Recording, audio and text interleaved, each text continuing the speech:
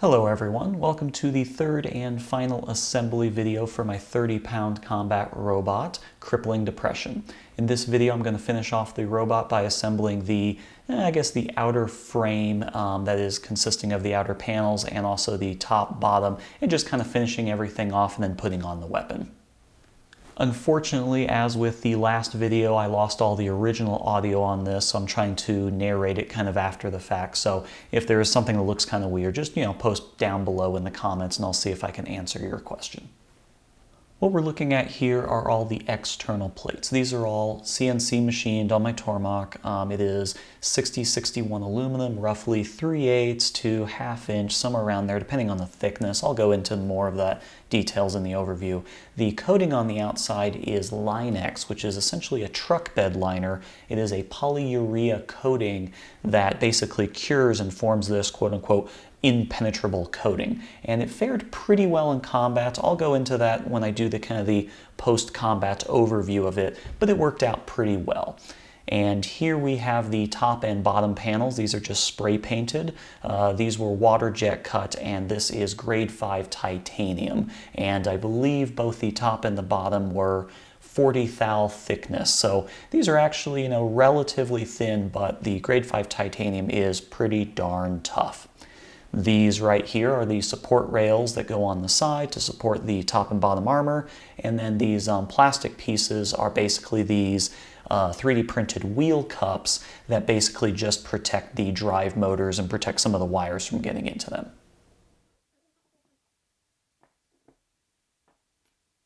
The first thing I'm doing here is attaching these little angle supports to the left and the right panels. If you look really closely, you can see that everything's pretty well labeled. I have, left, and then I have an arrow pointing up. And so these little angle pieces were kind of a bit of an afterthought, I guess, but they basically just go on the left and right side to support the armor, because otherwise the top and bottom armor would just kind of sag there in the middle. And these are just screwed directly into the left and right plates, and I actually didn't have any issues with these. I was kind of worried that they might break or the screws would shear off, but I actually didn't have any issues with this.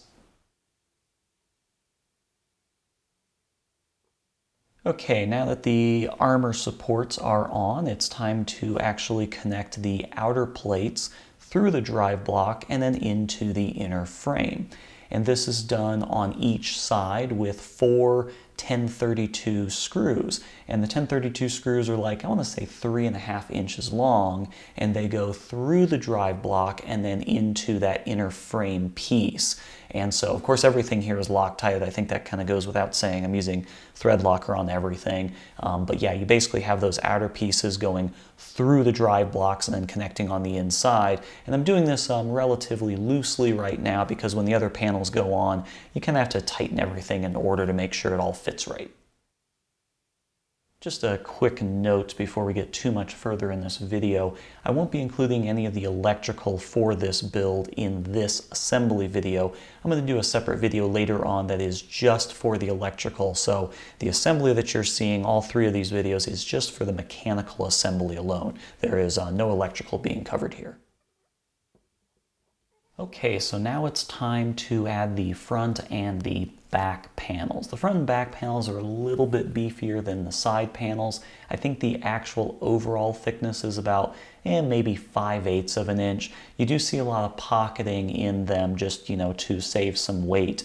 After this whole thing was complete, I actually weighed the whole thing and then filled in with epoxy those little triangles, those little cutouts, to actually make the exact weight. So they're actually kind of a weight savings and also a weight adjustment method, but more on that in the full kind of teardown and overview.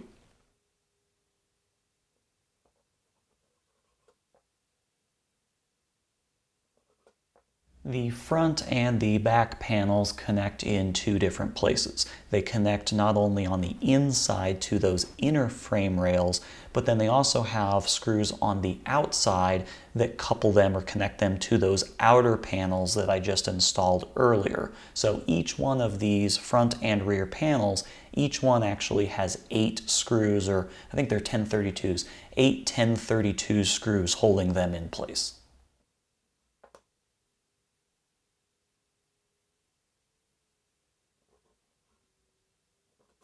This is one of the kind of trickier parts of the build, and the main reason is that it's kind of a chicken and egg situation. The panels all fit together so close and so tight that you kind of have to do it in a certain order.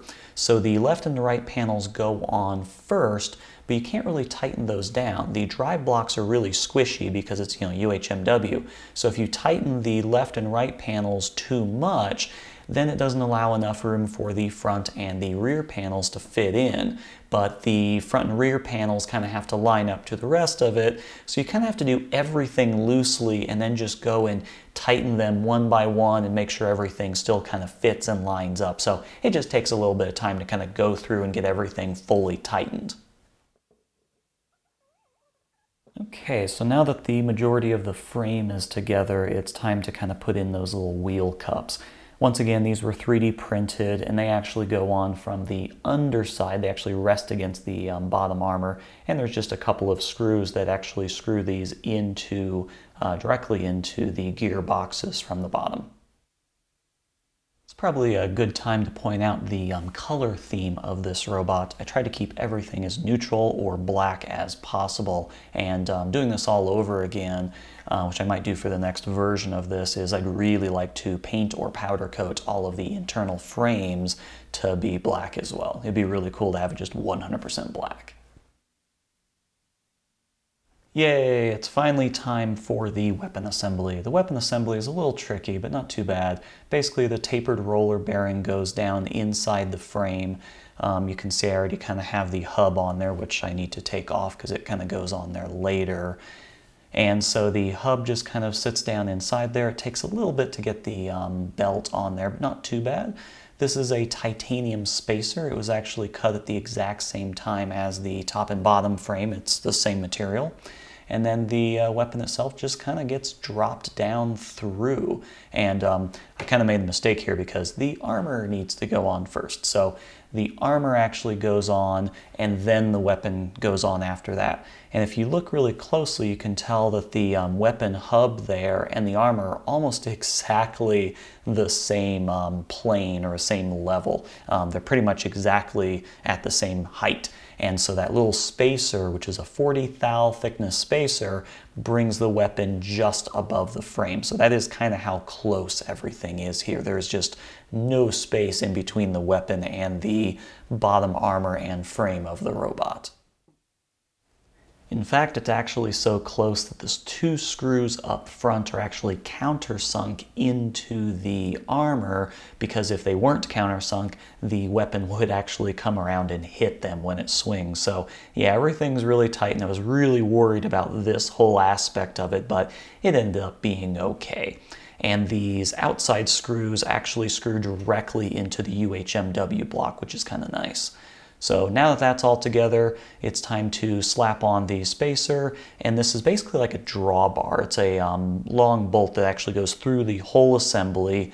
The screws I'm putting in right now just hold the weapon directly to the hub, but the drawbar actually goes through the entire assembly and compresses the whole thing together.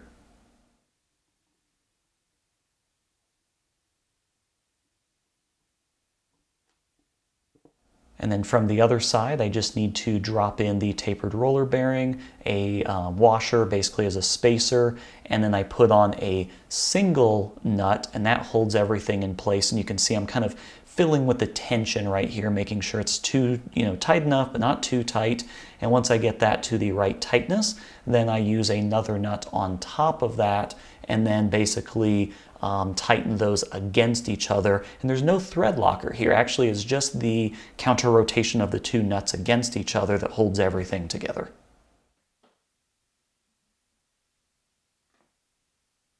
And the last and final step is just to put on the top armor plate. I didn't really fully put that on because I got to do all the electrical, but that is the full assembly for Crippling Depression. Thanks for watching.